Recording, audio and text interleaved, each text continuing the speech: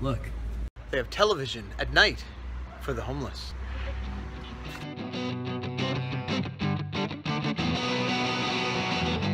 Hey yo, day 46 again, once again, right? No, well, kind of, because at the end of the last video, whatever.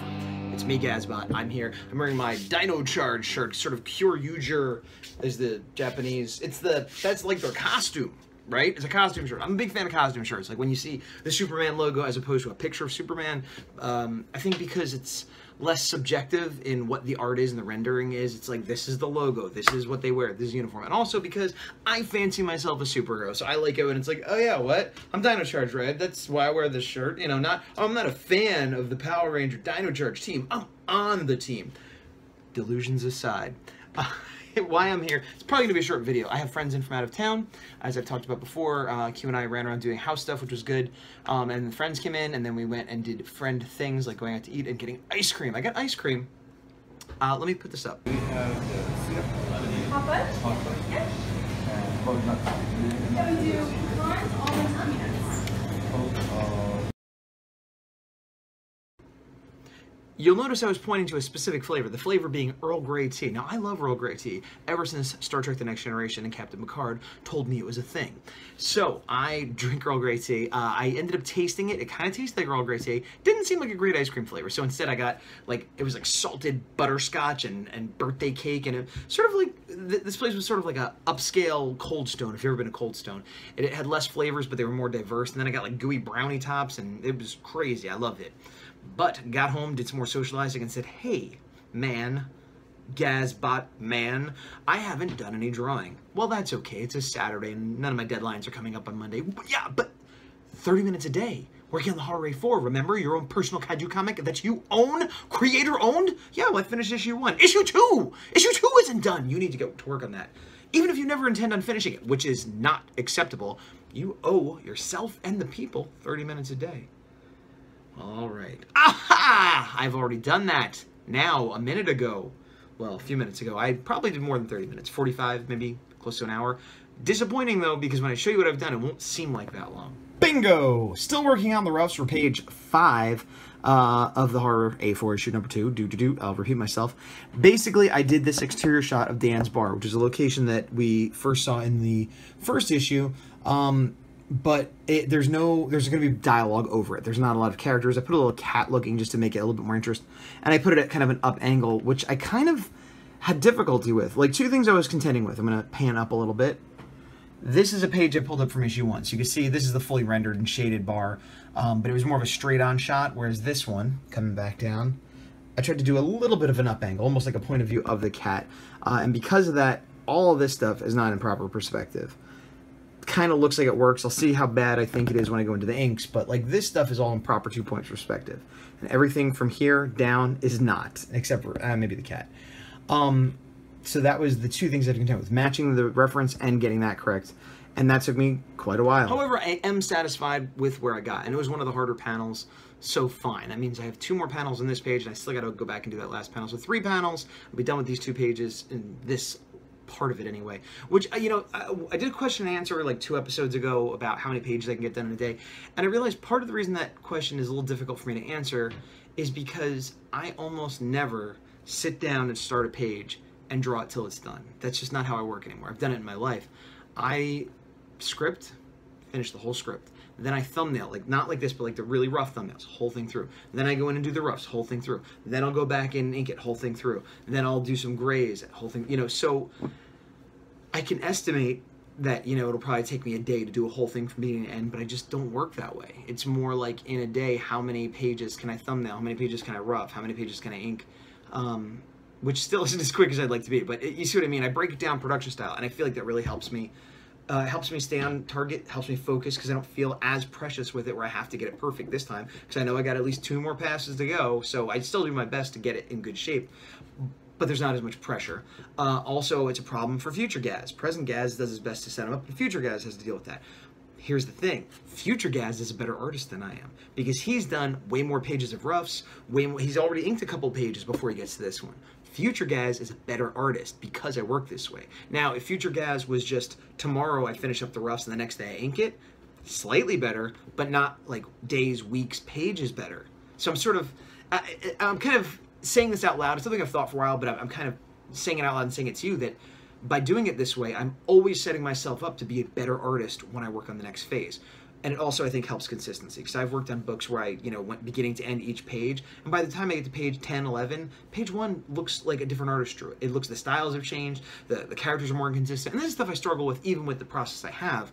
But at the very least, when I get to page 1 and start doing the inks, I will have at least roughly drawn the whole book. And maybe I'll go, oh, you know what, I kind of changed the way I was drawing this person's hair, or I figured out a better way to do perspective on the foot, or whatever the thing is. So that probably the final pages will still be better art than the first couple pages, but not as drastically, not as horribly noticeably. And that's my tip of the day. For me, it might not work for you. I find it works. And it also, again, I don't get as burnt out of like, oh man, I've been working for days and I've got a page done. It's like I've been working for days and I made more progress in the book overall. I can see the book beginning to end right now. And instead of like being a line of like, let me get a little further, it's like, boom, here's the big picture. And then I'm constantly focusing in on it. I'm constantly adjusting the rendering. I'm constantly getting the resolution up until I get to the end and it's perfectly crystal clear. And then I'm done. On to the next issue. That's how I feel right now anyway. Oh, the last one, I was talking about an Erik Larsen story and I lost that and got cut off, and then I quick finished the video. And I didn't remember what I was talking about, but somebody in the comments, Trugzu? That's not right. Junkie Ward! Yes, that's right. Calling me out, wanting to know the Erik Larsen story, which is not terribly exciting, but I will finish it. What I was talking about, it wasn't even really about Erik Larsen. Well, I guess it was about his art style and his art technique. I had met him at a con, I believe it was an image con that they had over in Oakland, which is a little bit north of me here in California, in the Bay Area. And they've done a few since then, and I think they're more press-based or more traditional, whatever, but this was just sort of like, it felt like a fans con. Like they had a couple, news reporters and stuff, but like you could buy tickets like anyone else. And it was really a great con. It was small. It was only image creators, and they had panels. And I was in a room with like, Mark Silvestri or Will Sportaccio or all these big 90s names with like 15, 20 other people. Had my art critiqued in front of people. It felt like having a class with them a little bit. And then on the show floor, there were people selling stuff. But again, people like Erik Larsen just sitting there at his table with nobody mobbing him. And, so it was cool. And I was talking to him about art. And I was asking him about, I was saying how I had trouble with perspective, which I still do. And I was, I've actually talked to him twice about perspective because he always seems to have an effortless handle on it. Like I don't seek to emulate his style, but I respect it. And he comes from a line, a lineage that seems to be similar to Walt Simonson, another artist I like, but I don't seek to necessarily emulate. And they both seem to come from someone like Jack Kirby, which is a very bombastic, sort of extra cartoony. I mean, I'm cartoony for a comic book artist, but even more than me, and very big, bold lines and strident action moves and things. And so I was saying, I kind of understand perspective. I mean, I still struggle with it, but I understand. You have a horizon line, you have vanishing points, you put one above, one below, blah, blah, blah. I get the basic technical thing of it. And if I'm drawing a building, I can do it in perspective. When I have trouble is getting people in perspective, getting, other more organic things, and more importantly, placing them on the page. Now, I even understand a lot of that about how if you have a horizon line and it's cutting me at the neck, let's say the horizon line's laid there, and then I have somebody in the background, to have them be the exact same height as me, it would need to cut them at the neck too. So like a person here would be the same height as me. If they were taller than me, I'd put it up here. If they were shorter than me, I'd put it down here. That's a real basic idea. There's other ways you could figure it out by drawing lines from the the horizon line, whatever. But the point is, I know a few of these tricks, and I've used them. That was Fugitoid, by the way, from Ninja Turtles. I've used them to various amount of good success and bad success. And what he was saying was taking somebody like Savage Dragon, punching out a bad guy, and he's like, I'll draw the hero and the villain first, or the big action, the people in the front first, and then I will draw the background around it and make it work that way.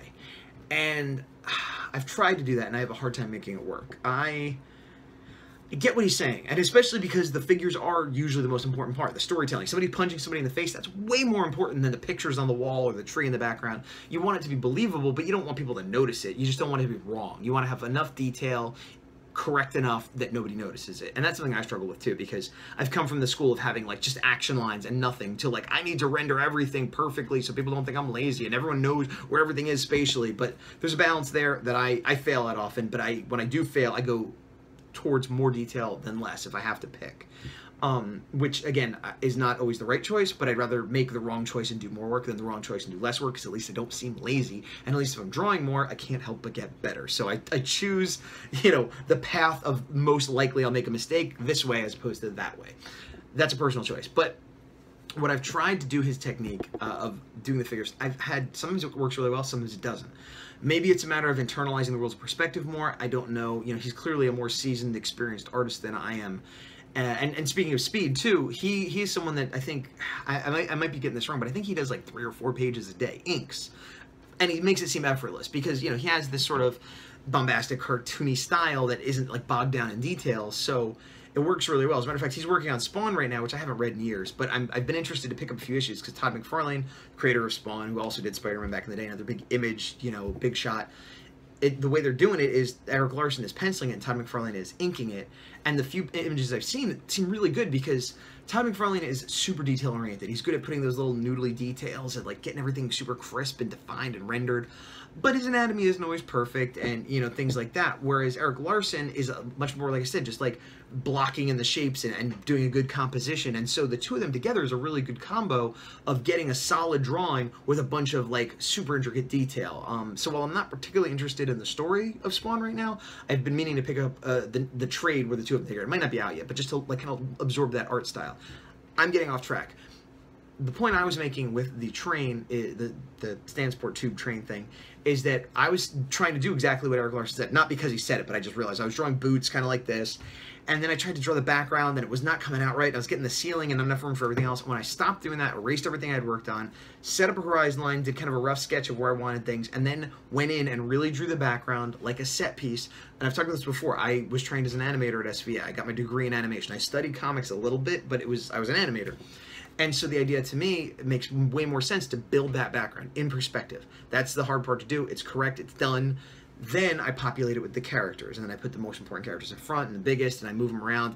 And they kind of fall into perspective, at least mostly, automatically, by making it look like they look correct in that seat, or look like, you know, like you almost don't have to put them in perspective if you've already drawn the whole thing, because it's like color forms or like animation layers in the computer, or like the old school acetate. I'm just laying it on top.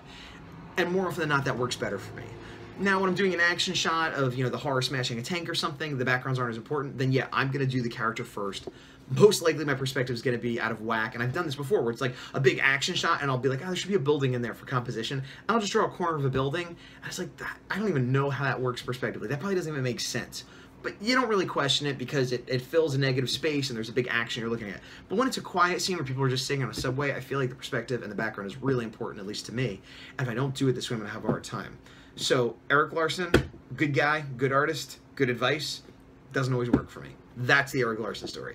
And that's going to be the end of today. This is actually a video ended up being longer than I thought, but it is a good video for today. Today being day 46. And if today is day 46, well, then that means...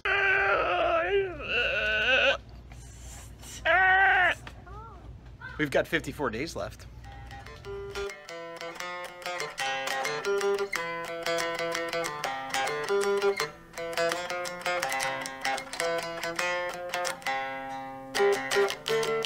Hey there, we've got